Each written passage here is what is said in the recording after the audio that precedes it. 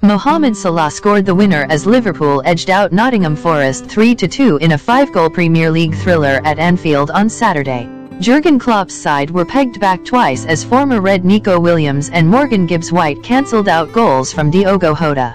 But Salah's 183rd Liverpool goal, moving him level with Robbie Fowler, sealed the points 20 minutes from time. The Reds close the gap on fourth-placed Newcastle United to 6 points, having played one game more, while ensuring their opponents remain inside the relegation zone. Keylor Navas came to Forest's rescue in the 26th minute with a tremendous reflex save to deny Virgil van Dijk's close-range header, while Williams thwarted Cody Gakpo on the line. But the hosts broke through within 2 minutes of the restart. Forest failed to clear a corner and Fabinho's header back into the danger zone was flicked home by Jota.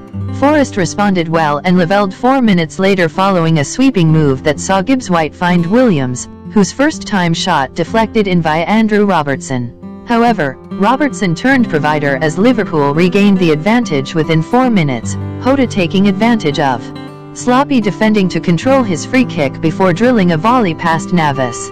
The former Real Madrid goalkeeper did brilliantly to deny Jota a hat-trick before Forest levelled again, Gibbs-White's volley deflecting off Trent Alexander-Arnold and into the bottom corner. Salah edged the hosts back in front 20 minutes from time, though, as he reacted quickest to steer home Alexander-Arnold's free kick.